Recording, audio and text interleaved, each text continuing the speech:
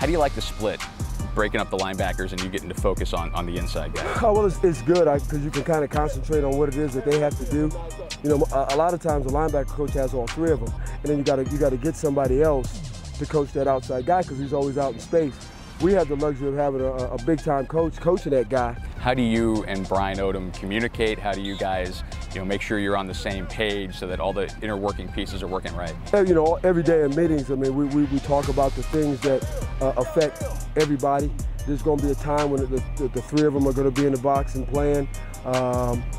Most of the time with the people that we see, that guy's going to be out in space. But we still have to work together. You just feel better about what you're going to get out there. You know what I'm saying? It's good stuff. One of the mandates of being in that room is going to be you got to be a great football player.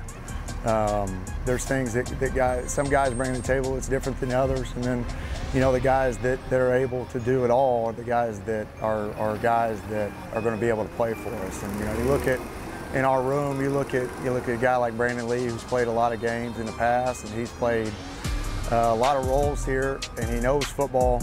He's an outstanding athlete, a great person, and he's kind of the leader of that room. He went out and earned that spot. He went out and played his way into being able to take the first rep in the game. From that point, additionally as a football player, he's an extremely smart player. Kale and Therese are guys that have been in the fire and they've played a lot. They're veteran guys, and so I'm leaning on them to be our bell cows. And then, Aubrey Miller's come around. Jamal Brooks is starting to come around a little bit. I got a guy named Tavon Ross who's had a long career here, and I'm excited about Tavon and the things he can do. And I want to talk about Ronell Perkins. Ronell moved down from safety this past spring. He's progressed very, very well over the past 6 months. And he's put himself in a position to play some meaningful downs there at the outside linebacker spot. Those three guys, along with Gerald Nathan, are going to be some guys that are going to touch the field and do some great things.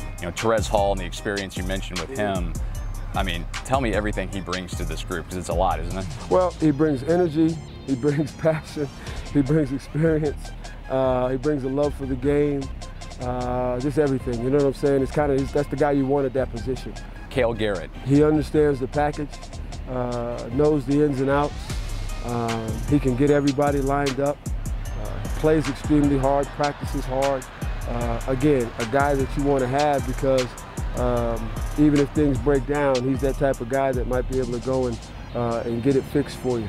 Expand, if you would, on Jamal and Aubrey. Aubrey, I think he started off as an outside guy when he first got here, and then made the transition inside. And I was able to coach him in the spring, which is a good thing. Unfortunately, Jamal was out during the spring with the knee, but he's stepped right in and looks like he's got a grasp of what it is that we're doing. They're both going in the right direction. There's nothing that we don't do. We're going to rush the passer. We're going to play 9 technique. We'll be in the box. We'll have the man on number 2. There'll be even times when we'll be the post safety. So there's nothing that we don't do on the field.